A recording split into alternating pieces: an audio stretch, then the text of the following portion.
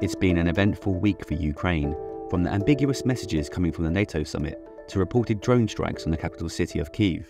I'm joined by Dr Sean McFate, an expert in national security and senior fellow at the Atlantic Council, to break down some of these events, starting with NATO's pledge to supply more weapons to Ukraine. What began as a trickle of we're going to give some training and some Javelin missiles and maybe some Stinger missiles, which the U.S. has never really given away before, except for the Mujahideen in the Afghan war against the Soviets, is turning into HIMARS and cruise missiles and, Patriot missiles and F-16s and M1 tanks. I mean, the U.S. has never given this stuff away to anybody. And it was all given away on the promise of Zelensky that, NATO, you give us all this money and all this very sophisticated equipment, and we will win decisive victory in a spring offensive of 2023.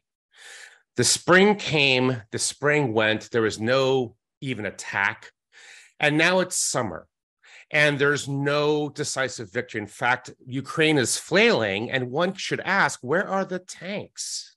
Where are the tanks?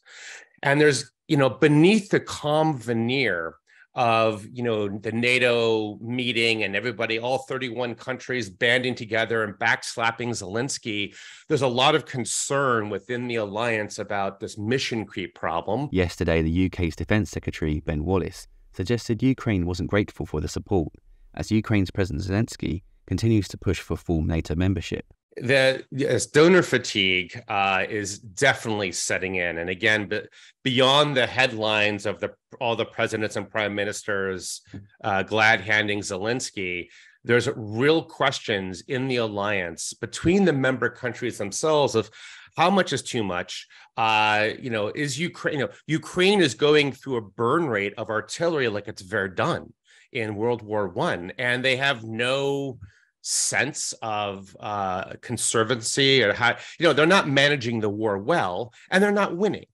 If they were winning, you could say, okay, fine, but the idea that they can win a battlefield victory in Donbass and somehow that equates to the Russian defeat is irrational. And so, and I know many in the Ministry of in Whitehall have said, we're not Amazon.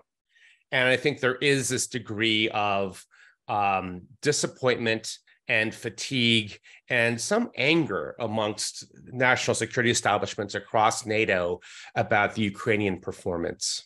This week also saw a number of drone attacks on Ukraine's capital city, Kyiv. So war is armed politics, and you can get the armed part right, but fail in the politics, which is what, winning battles but losing wars looks like, right? I mean, think of the Vietnam War, Iraq, Afghanistan. And I think that Putin's a pretty shrewd strategist most of the time. And what he's showing is using armed politics by sending drones into Kyiv when NATO is having its meeting. It's showing NATO and the global media that, Ukraine is vulnerable and that Russia's not out, and Russia has a vote too.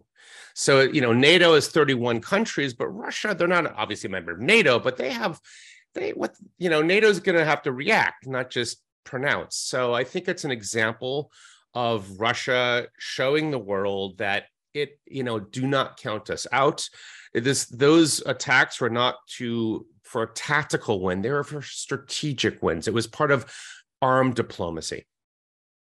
Wednesday saw Turkey back Sweden to join NATO, and Ukraine received the so-called easier route to membership, prompting the question, is the West sleepwalking into a war? NATO can go further. I mean, who a year ago thought that the United States would be giving F-16s and M1 tanks and Patriot missile battalions? It's not just America, it's Germany, it's the United Kingdom, cruise missiles.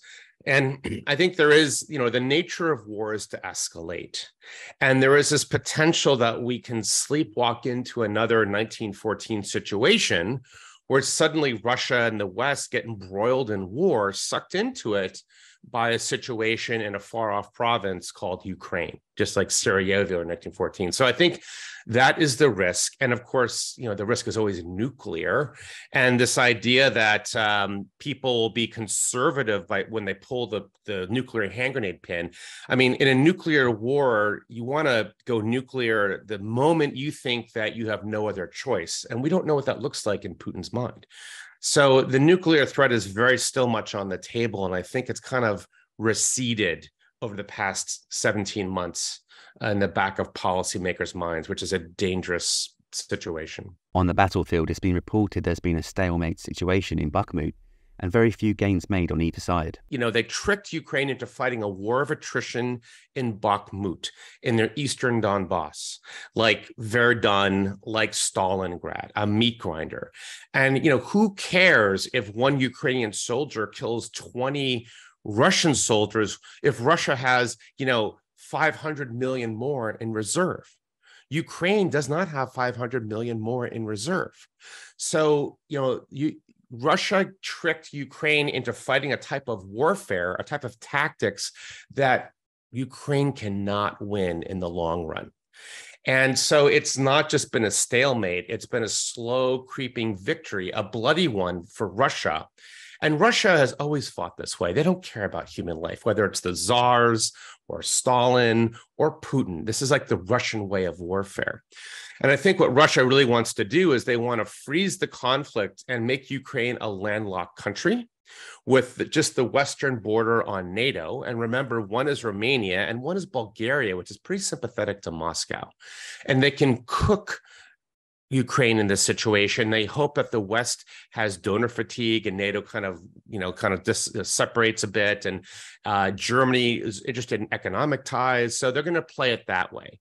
What Ukraine, I think, should have done, I've been saying this now for 6 months, is rather than trying to fight a Stalingrad in Bakhmut from December on, they should be clever and try to pit the Wagner group against the Russian military, to try to create almost a civil war in Russia under Putin's nose while he's fighting a war in Ukraine.